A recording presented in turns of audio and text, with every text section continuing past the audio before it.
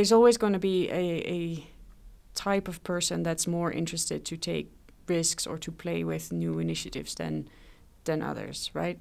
And those will probably be, again, at the forefront of this this type of change.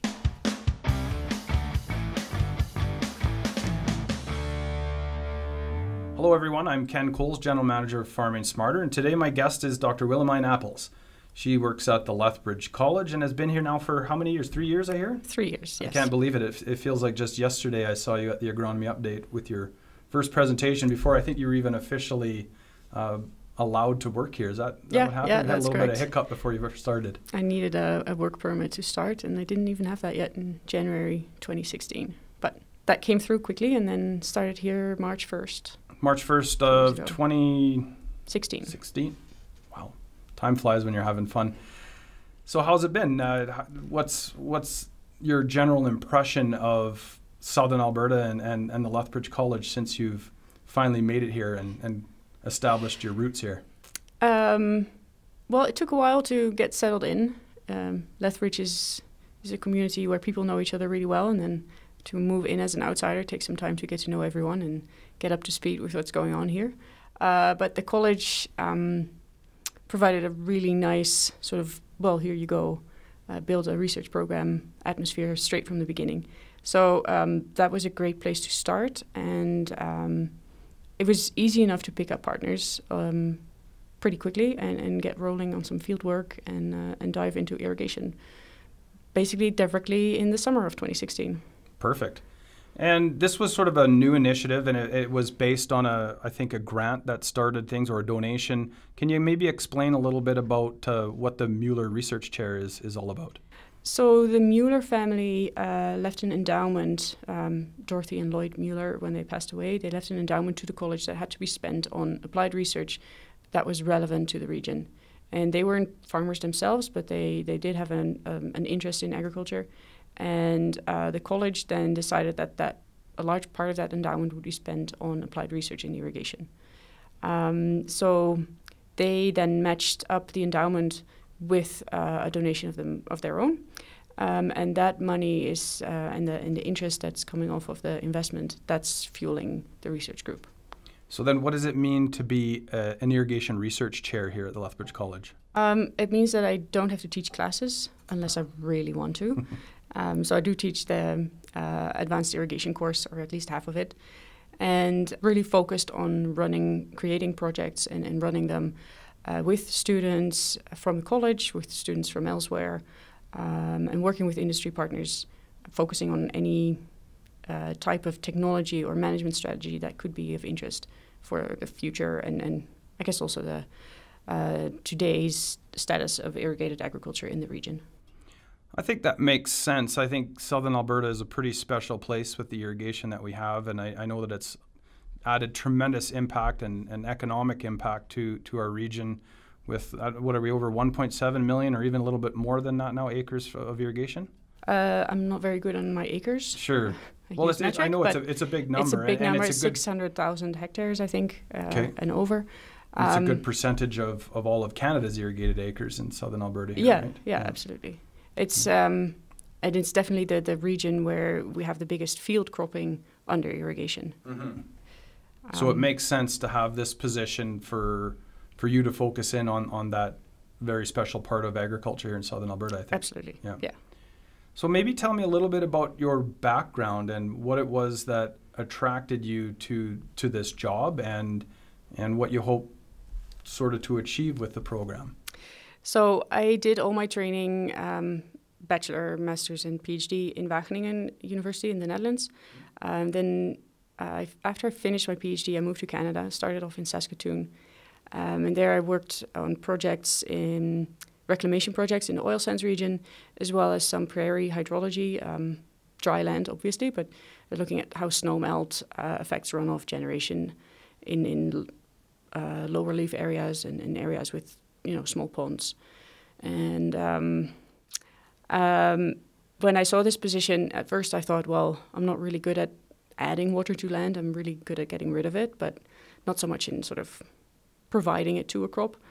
Mm-hmm. But then looking into it, I realized that it's mostly it's all based on how do you use the spatial patterns that you can find in a landscape. How can you interpret those and use them to make an optimal water balance throughout your entire field? And that's a topic that I've studied in various settings now, and I really like the idea of doing that for an agricultural setting again. So some of that interest in hydrology, this sort of makes me think about the transition that we've had here in southern Alberta. This is the Palliser Triangle. It was once thought that farming could never happen here, and now it's interesting that we're one of the hotbeds as far as economic development is concerned in farming, and with this use of irrigation. So integrating how do we use the water within sort of the natural dynamics of the landscape is probably a pretty relevant thing now too. So, yeah, and especially because the amount of water you have is finite, right? Yeah, we're not pumping out of an aquifer that's deep down and where we can sort of say, well, if we can't get enough water anymore this year, then we'll just pump a little bit deeper and we'll get some more. There's water from a snowpack that's ending up in a river, and we can store it temporarily in a reservoir. Yep. But when the reservoir is empty, we have no more water. So you have a very direct feedback between this is what there is, this is what we can do with it, how can we make the most of that amount of water. But at the same time, we're somewhat spoiled with our water availability. I think when you compare our availability to, say, areas in the southern U.S. where they are pumping out of aquifers and such, and that constraint tends to push us towards efficiency. So I imagine this efficiency piece is relevant to your program and important to your program. But I feel like we're pretty spoiled with the amount of water that we have. We're in a good spot where we do tend to have good snowpacks and large amounts of waters, and it's honestly, as a farmer too, not too often that we actually have restrictions put on us. No, exactly. As far as how much water to use. And I think that what I've seen is the efficiencies have been more driven by economics than by water scarcity. Maybe that's going to change. That might change. I think it's also because it's so obvious. You've never fallen into the trap of, oh, we will be able to pump forever, because you always see how big your snowpack is, and you know that there's a limit to it. So when the water licenses were closed, that was just based on observations. It makes you aware of what you have available at the beginning, and the system has been designed and organized such that everyone can have enough within that finite volume. Right. If we were to expand just blindly with a new potato processor coming to town, and all of a sudden we'd allow everyone who wants to start farming potato acres and give them irrigation access to it, we'd probably be looking at a much larger depletion real quick. Yeah. It's a nice region in the sense that you know how much water you're sort of going to get. Yeah. And there's a system in place that really makes sure that everyone who is irrigating gets what they need to grow a good crop. So then water can become quite political, I imagine. How do you separate out those types of pressures versus I'm going to focus on the science part of efficiencies? Sort of taking the political and the policy situation as a given, and as an upper limit of what's controlled variable. Yeah. Basically, it's not one that fluctuates on the time scale of, say, the weather or the growth cycle of any crop, right? It's going to be there for a longer period of time. So that's happening. Then, what do you see as the next opportunities or problems that you're going to need to deal with within your program? Well, if you think of tailoring water applications more closely to or more precisely to what your crop needs, even variable in a field or more variable in time as you see the increase of monitoring techniques to figure out what the actual crop water demand is or what the actual soil water depletion is. We'll be looking at a situation in which producers will probably demand that or have a much more sudden demand for irrigation water. So for the districts to be able to deliver that water in a timely fashion means that there has to be some kind of feedback between the field and the district. Now that is more, it's going to be more important and more time sensitive, I think, than it has been up till now. So you're thinking about ways of incorporating more data that would provide a feedback loop for those types of decisions? Is that what Probably, you mean? yeah. I mean, at the moment we're working at the field scale still to incorporate data and observations into decision making for a farm or for a field. But the next step would then be to then level that information to the scale of the district to make sure that everyone can respond to the water needs of their crops while not clogging up the system or all of a sudden pulling it completely empty. So there's a part in how do we deliver water and the timeliness of it versus matching that with crop requirements, basically. Yeah, Cool. I think so. So to date then, and what you've learned so far about our irrigation system, in the past, where do you think the biggest gains and efficiencies have come from? And how does that impact where you'd like to move it forward? Well, definitely the conversion from canals to pipelines and high pressure to low pressure pivots. Those are the two main efficiency the largest impacts to the industry. Yeah, and I think, of course, I'd like to focus on water use efficiency. For a farmer, it probably means that there has to be a focus on some kind of yield increase or at least growing benefit as well. Or cost savings on energy. So that's where the incorporation of precision irrigation or variable rate irrigation will have to show some true benefits, and I think that it's going to be a sort of a future where you don't have one size fits all solution. Right. But again, looking at the landscape, for some producers, solution A might be the most economical as well as the most water efficient on a different field, different setting of topography, soil types, soil depth, some groundwater influence. You may look at a fully different system and a different level of technology that you need in order to manage that most optimal system. I think what you've keyed into is quite interesting. It's a very complex, dynamic world of managing water. But when you focus in at the producer level, then they're not, what you're saying then, is that right? That there isn't necessarily a cookie cutter approach that's going to work for each producer, that you really need to zero in on, first of all, what his cropping system is or her cropping system, as well as their comfort level in technology and what information they need to be able to specifically manage what happens on their farm. Is that kind of what you're exactly. going for? I think the cookie cutter was the low pressure center pivot, for instance, right? And pipeline versus a small canal. But now we're at such a level where you're starting to tailor to a specific field or a specific farmer's needs. Yeah, I love that. I think that is exactly what we like to do within Farming Smarter as an organization, is that I think we have done a great job in agriculture of capturing the low-hanging fruit when it comes to many different aspects of agriculture, including agronomy and crops.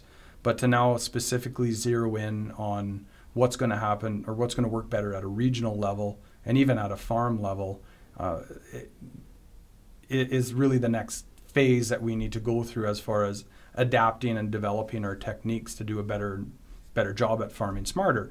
So the challenge with that, though, is that in the past, folks were able to, say, fund great initiatives that would have these broad impacts across an industry. But now we're talking about making an even bigger investment to make smaller changes at the farm level. So one of my concerns is how do you garner support for that, and who supports it, and how do you sort of sell the successes of that, which is kind of an important job for a researcher too, right? And that was a very loaded question, so sorry about that. So I was trying to fly under the radar while answering that. Yeah. No, I think you're right, and It may not be for everyone, but I think there are simple gains. There's always going to be a type of person that's more interested to take risks or to play with new initiatives than others, right? And those will probably be, again, at the forefront of this this type of change, as they may have been with the fully automated tractors or the adoption of variable rate fertilizer applications. That doesn't mean that there's nothing in there for everyone. And I think that part of the research that we're doing is also, it's not just being on one farm and measuring the hell out of a field and a pivot and everything. But it's also then to take that information, model it for the region and say, okay, well, if we know that that 50% of all of our fields only have 2 meter elevation difference, and it's one nice horizontal sloping angle, versus 10% where you have 10 little hills in one field in 1/4 section. What difference would adopting that, say, a variable rate irrigation pivot in the one field mean versus the other field? What are your power savings? What are your water use savings? Are there any? What are your gains in terms of optimizing yield based off of your water conditions in those two fields? And then sort of showing that the variety of where you could have more success with certain technology and where you should just focus on delivering water very timely. And I think that showing how that works is a responsibility of researchers, especially if you're doing or running an applied research program. But it may also, there may be a couple of what-if scenarios that you don't necessarily answer with data from a field, but that you're running with a model or a simulation tool based on observations that you've done in a field. Wow, Willejmin, I gave you a loaded question and you gave me a loaded answer. So many things that you said, I think struck home with me. Part of the, first of all, you talked about applied research, and what does that actually mean to you? One of the things that I've noticed is that there's a lot of ambiguity into what it is that we do at sort of the farm level and how that compares to what other scientists do. And that, you made a comment too about you don't necessarily always have to answer everything with data, and that sometimes logistics will trump what the information is showing us. So I guess to be clear then for you, my first question is how important is that practical side of it, and is that really what applied research is I think that we have to be able to provide something that farmers can readily use, maybe not understand, but we need to demonstrate it to them. But you know what I'm getting at here? It's not very clear. But. Yeah, well, and that's part of the outreach, I would say, after applied research. Okay. So I would tend to agree that outreach is a larger part of any applied research project than it would be of a basic research project. Because and outreach, that's your new word for what we used to call extension that nobody uses anymore? Oh, right, yes. Is that right? I think so, Just yes. to be clear. Yeah. So getting that information out and getting it used. Yeah, getting your findings out and getting them used. Yeah. What I think for me applied means is that it's that you are focusing, on what is the situation in my region, and how can findings or facts about the world that we've learned from basic science, how can they be used to optimize the situation in irrigated agriculture in this case? So it's somewhat adaptive in nature. I've been grabbing onto that word a lot lately. Yeah, I guess it's adaptive. It's fairly practical, and it's not so much based on my personal curiosity as to how the world works, as it is on the curiosity of a group of people that want to know a certain thing about how they about their you have to have practice. An audience that cares about what you're working on, basically. Yeah. And the question... Or a vested interest. Right. That and the research question does not necessarily have to be the most innovative ever. Mm-hmm. Like, I don't have to prove that there's a new type of gravity, let's say. Yeah. But we want to know how that new type of gravity works for our situation or for our region or for our sector of business. Mm-hmm. So hydrology, in which I was trained, is a very applied science by and of itself. Yeah. It's very much a science of place. We know how water flows through a porous medium. Sure, there are some details that we're not really quite sure of, but most of the time hydrologists are fighting over how to represent the processes that we know occur, how to represent them well on different scales of a landscape or a watershed. And so in that sense, that's precisely what we're doing here in the applied research program.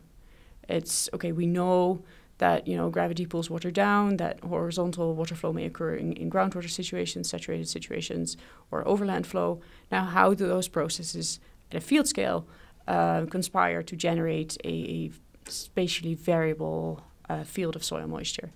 And what does that matter for the crop? Does it matter? Mm-hmm. Or is it, after a month, is it all empty and we should be watering uniformly anyway? Right. You touch on a really, really good point there. I've been involved in a lot of variable rate type research too, and a lot of the findings that we see is that there is so much variability out there that can we actually manage it? And you made some comments about not necessarily dealing with things at an individual field level, but rather more general terms within a region. I think that's actually a pretty good insight and also an important way to sort of frame your thoughts, is because if it's that complicated that we have to study the heck out of one field versus coming up with some general concepts that will work for many types of fields, I find that our industry tends to get lost in that, and that rather than sort through all the like, how do you get, in all honesty, how do you sort through the noise and the fact that you can't necessarily prove that one method works in all situations?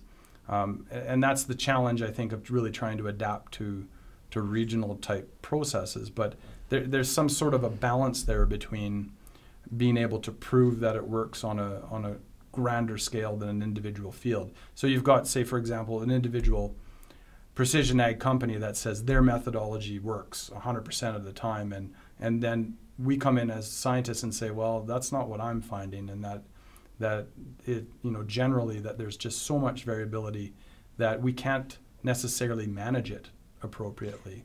And then there's that fight between whether I'm selling a product or I'm just trying to discover what works best for most. Right. Yeah. And it's sort of an error margin and an uncertainty band around what you find in a field or how you manage an application of whatever input you're considering. And the question is always, is the change that you make to your prescription or to your application, is that is that so different that you're actually outside of your uncertainty levels? Yeah. Or is it just really, and then noise? That is something that you can apply to your projects, is that sort of statistical analysis of what's happening, and how do we, like, we're used to that traditional approach of certainty levels, but when we're dealing with spatial and temporal variability, I think it's a lot more innocuous, and that a lot of people, including myself, don't totally have our heads wrapped around what it actually means, and then it turns into more of a belief system rather than a proof system. Yeah, and it becomes then really easy to say, and that's maybe the other side of the medal, it's easy to say, well, we'd better not do anything because really, what do we know? Yeah. So it's trying to find the balance between, okay, we should be really, really precise about every square meter that we have in this field versus, well, if we just apply 3/4 of an inch every week, then we're good. Yeah.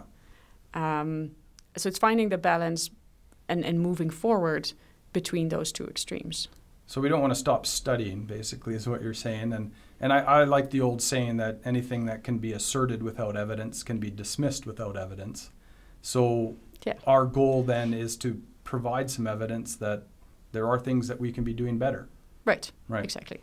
Yeah. So then why don't you tell me a little bit about, we'll shift gears a little bit here, about some of the technologies that you're interested in studying, specifically like soil moisture sensors and what other fancy technology that you're trying to incorporate into your projects?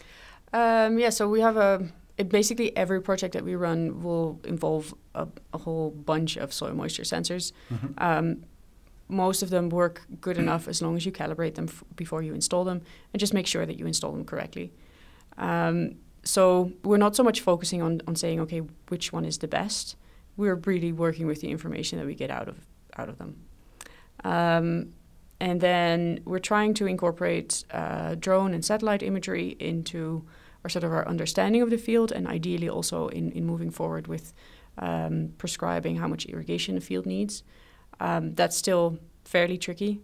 Mm-hmm. Yes, you can use it to analyze what's been happening, but figuring out how to decide what to do next, that's, for us, it's still a challenge.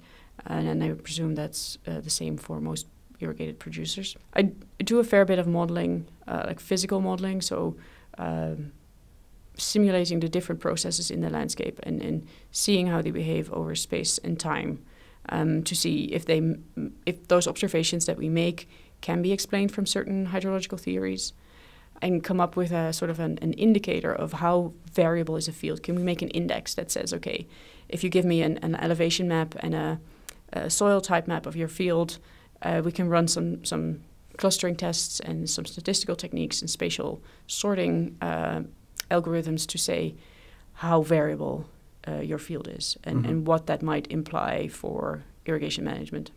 So it's not the most popular form of modeling. This type of modeling is almost, in some sense, a bit of a swear word. Like, you throw out the model world and most people just sort of shut down. It's like, yeah, you can model all you want. Is it real, and does it matter, and is it going to take us anywhere? Yeah, I know that. It can be a really good tool to ask what-if questions. Yeah. And it can help you generate hypotheses about where to measure, how long to measure, and what to look for. It's also coming from a lot of people that work mostly with experiments.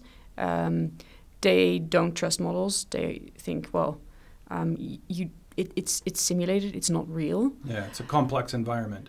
Yeah, if you only trust data, then you've got to be really sure that one data point that you measured at that one location at that one moment in time is representative for your entire field. Wasn't that the problem with soil moisture probes in general? It's the problem with soil moisture in general, because it's quite variable. Yeah. That doesn't mean that if you put out 20 probes in different locations in the field, you won't be able to discern patterns.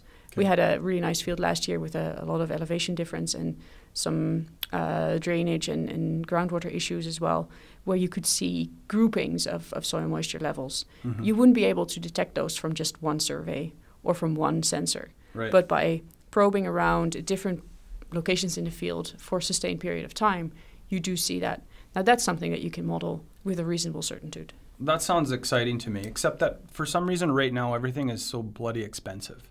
To get a probe, even one single probe, and then they want you to pay for a subscription fee to have a modem on it so you can get the data out. And, it's sometimes $1,700 or more in a year for one probe, one point in time. Right. It seems really cost prohibitive to me. And then we also have this internet issue too. So unless I physically want to go download these probes, then it seems like there's this really big economic barrier, and there's also this data transfer barrier that's, I think, getting in the way of moving this forward. So do you think that we're going to be able to overcome these? I know that sometimes I think the businesses that are promoting these are obviously they're in it to make a buck, and I don't blame them for that. But to be able to get the information that we really need at the farm level, it's incredibly cost prohibitive. And yeah. So how do you address that? I think the one light on the horizon there is the sort of the hub setup, where you have multiple probes or multiple sensors communicating to one central hub through a short radio signal, and then you download your data from the one hub. Yeah. And I haven't seen those yet from the sensors that I like best. Okay. But I know they're working on it, so that's kind of like, well... Yeah, I priced one out similar to that for my own farm, and what I wanted was going to cost me about $8,000 for one field. Right. And then it's like, wow, like to me, I'm one of these guys, if I'm not going to get what I need right off the bat, then I'm not going to do it at all. Yeah. So I hope that you can still come out and put probes on my farm and give me some free information this year. Yeah. See what we can do. Yeah. No, and that's true. It's a bit of a waiting game, and I would like to work on that. I don't have that expertise. Yeah. So hopefully, we'll be able to come up with some collaborations there to work on the communication issues. Mm-hmm. Because I think once you have that sorted, or if you just have someone who hacks the system for you, then basically the parts are there. Yeah. It's just bringing them all together. So then your job will be, what can I do with the data, which is just as important as being able to get the data, right? Yeah. And so part of what we're doing in the coming years for a CAP program is also figuring out, well, in our research setting, we can put in 5 points with 5 different depths in 5 different farms. Mm-hmm. Okay, how much of that information do we actually need to come up with a good prescription of irrigation? Kind of like, what's the marginal cost of marginal returns of soil sensor? Right. Yeah. Okay. And can we find the points that will have the most information right off the bat from looking at maps and combining them into clusters or zones based on some statistical techniques. And that would be based on your hydrology type background information or the elevation and all that?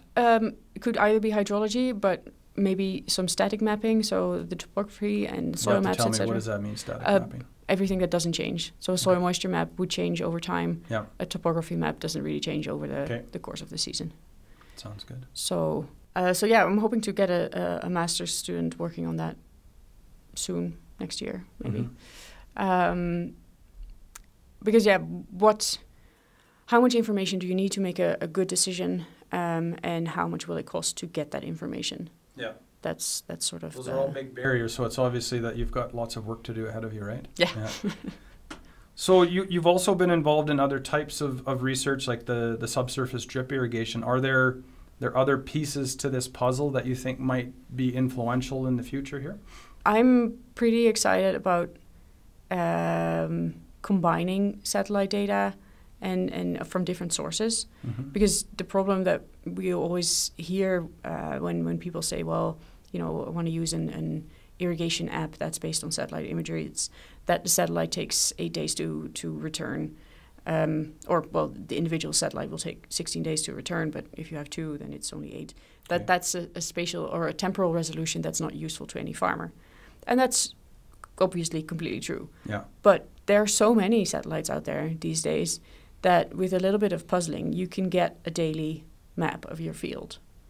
And it's going to be somewhat accurate in telling you how much moisture's in the field, or? It can be either moisture in the field or your crop coefficient.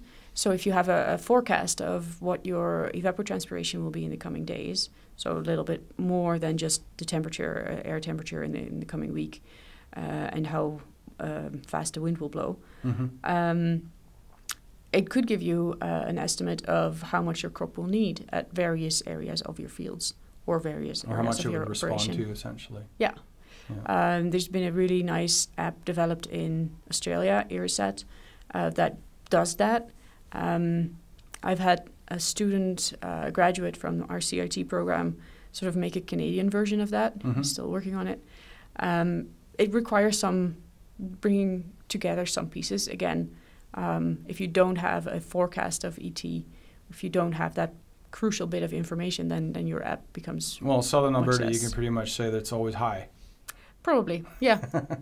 That and in combination with what the stage of your crop is, right? So so very much focused on developing that information that will give the farmers the ability to decide when and how much water to apply. Yeah. Okay. And I also last year I worked with AFC based out of Saskatoon, who partnered with a company that makes microwave radiometers that you put on a pivot, so you sense ahead of irrigating, you sense how much moisture is present in the top 60 centimeters of the soil. Okay. Now, at the moment, that technology is not connected to a decision-making system. So it's not like the pivot could literally change how much it's putting down based on that. Right, not yet. That quickly. But that's the hope. That's the hope. And realistically, the guy that developed that radiometer, he worked a lot on the communication side of things. Mm-hmm. So he can get the data real quick. And then adding a prescription decision to that based on what you know of your field, mm-hmm. that doesn't have to take so much time. So that is actually quite close, I think, if you have the right combination of people who know about the processes that determine how much water you'll need somewhere versus someone who knows how to get the information from one sensor and then feed it back into to the sprinkler system. And are the pivots physically able to do that, or do you have to have each nozzle now on a solenoid type thing? You might have to do each nozzle, or you could probably control it per bank, or even if a basic version would just be to slow down and speed up the pivot as you go along, right? So the retrofitting of the pivot would have to depend on the level of accuracy that you want to achieve, or not accuracy maybe, but the level of variation that you want to be able to control. Mm-hmm.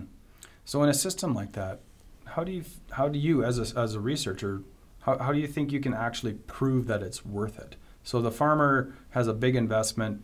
Usually when you're an early adopter, it tends to be quite a bit more of an investment. Given that level of variability, like to play the skeptic role is, how do you prove that that's actually different when you're actually modifying the environment that you're studying? It's kind of like that whole Schrodinger's cat type principle. Yeah, well, and this is where you need to have access to fields where you can also, where you can modify conditions, right? Because we work mostly with producers with an active operation. Mm-hmm. So we can't say, well, what happens if you don't water this piece of land for a while? Yeah. Nobody would allow us to do that. But on a dedicated piece of land, a demo farm or whatever, you can do that. Okay. So that's where you'd have to test this technology and say, okay, what happens if we've identified different landscape types? We have a hill, a depression, a slope area. What if we water these three areas depending on what a soil moisture sensor says or what this microwave radiometer tells us to compare to our general recommendation from an agronomist in the three zones? What do we see are differences in terms of water use conditions? What would that mean in terms of power use? It's, of course, a little different if you have it under one pivot in different sort of patches. And did it have a difference in yield, quantity and quality?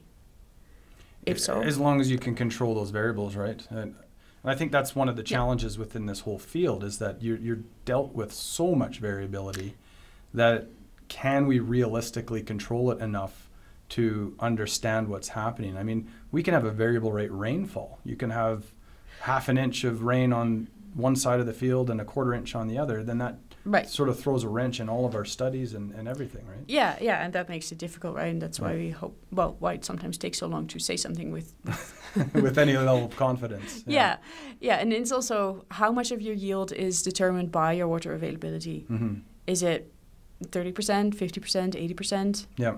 Probably depends per year, right? If you have enough rainfall, then your irrigation scheduling may only determine 30% of what your yield will be. The rest might be how you put on or when you put on your fertilizer, or something that was totally out of your control. Even. Right. Yeah. If you had a disease or an infestation of something. Mm-hmm. If you have a year that's very dry, then now of course your irrigation strategy becomes more important. Then again, maybe if it's really dry, you only have to make sure that you water enough. Yeah. And doesn't really matter where you put it. Yes, I find that a lot of times in the seasons that we're having, it's so hot and dry that we're basically limited by the capacity of our irrigation equipment and what they can deliver. Right. So in a lot of fields that is the case. I would argue that in fields that have more wetter areas or lows where snow melt accumulates and infiltrates. So let's not make it worse. Yeah. Yeah. So you'd have sort of that. Those are the areas where you could actually still increase your yield if you don't overwater. because they are already wet. So with all these limitations and tremendous variability, it doesn't scare you off? You actually want to delve into this world? Mostly, yes. Well, and I know that's kind of a strange question, but I honestly think that scientists in general avoid this area of study because it is honestly so complicated and so variable. And if their main motivation is to try to publish in journals, that it becomes quite difficult. Is that a motivator for you here, or is it still really more about providing some practical evidence that will help farmers in general? A bit of both. I mean, I do like a complicated puzzle. So it is figuring out what you can squeeze out of all these layers of variability.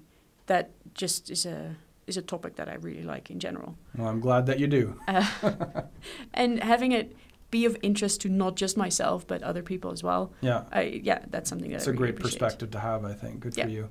So it sounds to me, and you can correct me if I'm wrong, that you're interested in the hydrology piece and in really incorporating sort of the data, whether you call it big data or not piece, and the precision agricultural piece.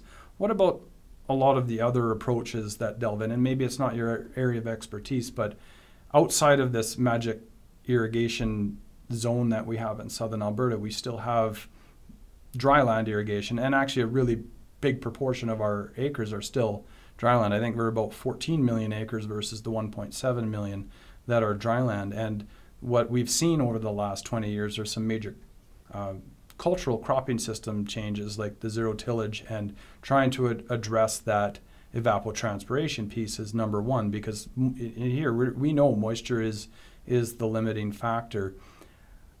Because of the luxury of water, we haven't seen that same degree of culture change within the irrigated acres. Do you feel that is also another piece that we need to be considering? How do we reduce our evapotranspiration in irrigated fields?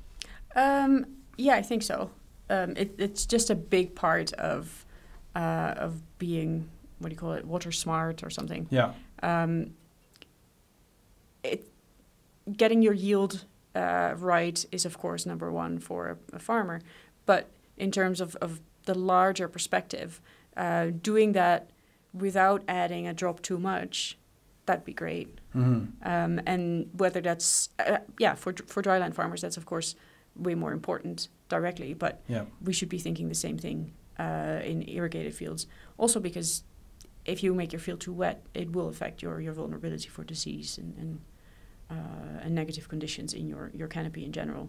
So from a sort of a health perspective, as well as a larger environmental perspective, figuring out how to make that evapotranspiration smaller is a good one.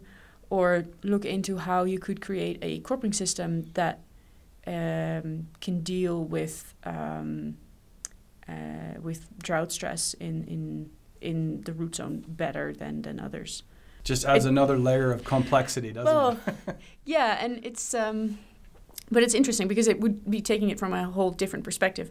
So I've talked a bit with an ecologist about would polycropping have an effect on how water is used? Because if you think of it as an ecosystem, a field as an ecosystem, then would it be smart to put in a bunch of straws that all need water at the same time, that all take it up at the same way, from the same depths, etc. It'd be really interesting to figure that out. Sure. And I think generally there's a big movement towards that study, and the probably more driven by the impacts on soil health. But to think about that in crop water use is also another very interesting perspective, I think. Yeah, and in the end, it's a much larger integrated system of soil, water, and living organisms. I'm mostly coming in from the water aspect, but if you can build over time differences in your property, or in the properties that control your water availability, by changing soil properties or by changing how the system needs its water, that would be a really nice new area of study, I think. Cool. So I brought up the subsurface drip. Do you think there's potential for that in southern Alberta? I think so. Not necessarily to grow sections and sections of wheat, but it has a place. And that could be of interest for southern Alberta, especially if you're thinking about intensifying production on irrigated acres that are already existing, corners that might not be used at the moment, but that could be irrigated with mostly less water than if you would just to put a corner arm on it. If you have parcels of weird shapes, this could be a way of increasing your water use efficiency, as well as automating how you put on your water. So how about that whole evapotranspiration piece too? Like they claim that pivots are 90-some% efficient, but I still wonder about the wind and heat that we have, if it's as efficient as it's been calculated or not. Yeah, I mean, I think Alberta Ag has some studies out there that show that it is a couple of percent points lower in our environmental conditions than what most of the labels on the pivots would say, because of the wind. And yeah, if you have water stuck in your canopy, it tends to evaporate here more than it will eventually make its way down to the soil. And that's thanks to the wind. Mostly. Yeah.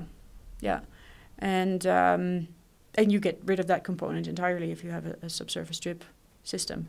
You're not necessarily lowering the crop water needs, but you're probably lowering the losses from getting the water out of your system to your crop. So in other areas of the world where water scarcity is much higher, I understand folks that have the drip irrigation will tend to get priority. So now it brings that policy piece back into it. Right. If scarcity is there. I mean, I don't think we're anywhere near that. Do you in southern Alberta? Don't think so. Not anytime soon anyways, but you never know when things change, right? Yeah, and maybe not structurally. But that doesn't mean to say that you wouldn't be able to have one freak year where these systems might be the norm. So. Wonderful. So thank you so much for your time, Willejmin, and we look forward to you on putting that puzzle together and maybe adding sort of the next phase of irrigation efficiencies, and wish you the best wishes and have a great season. Thanks. You too. Thanks. So if you're interested in more information on Farming Smarter, please check out our website at www.farmingsmarter.com. There's also lots of ways that you can engage in what we're doing. We've got a mailing list for e-newsletters. We'd love for you to subscribe as a member to our organization. That's where you can contribute to what we do, help direct the organization, and even potentially serve on the board of directors. In addition to that, we have a subscription, an annual subscription for both farmers and agronomists. And within that, you'll have access to added value information that will be really awesome for your farm. So this is, extra videos, access to really cool things like virtual reality 360-degree tours, really up-to-date information throughout our own research project, and connect you with the entire industry of agricultural research and extension in southern Alberta and across Western Canada. Thanks for joining.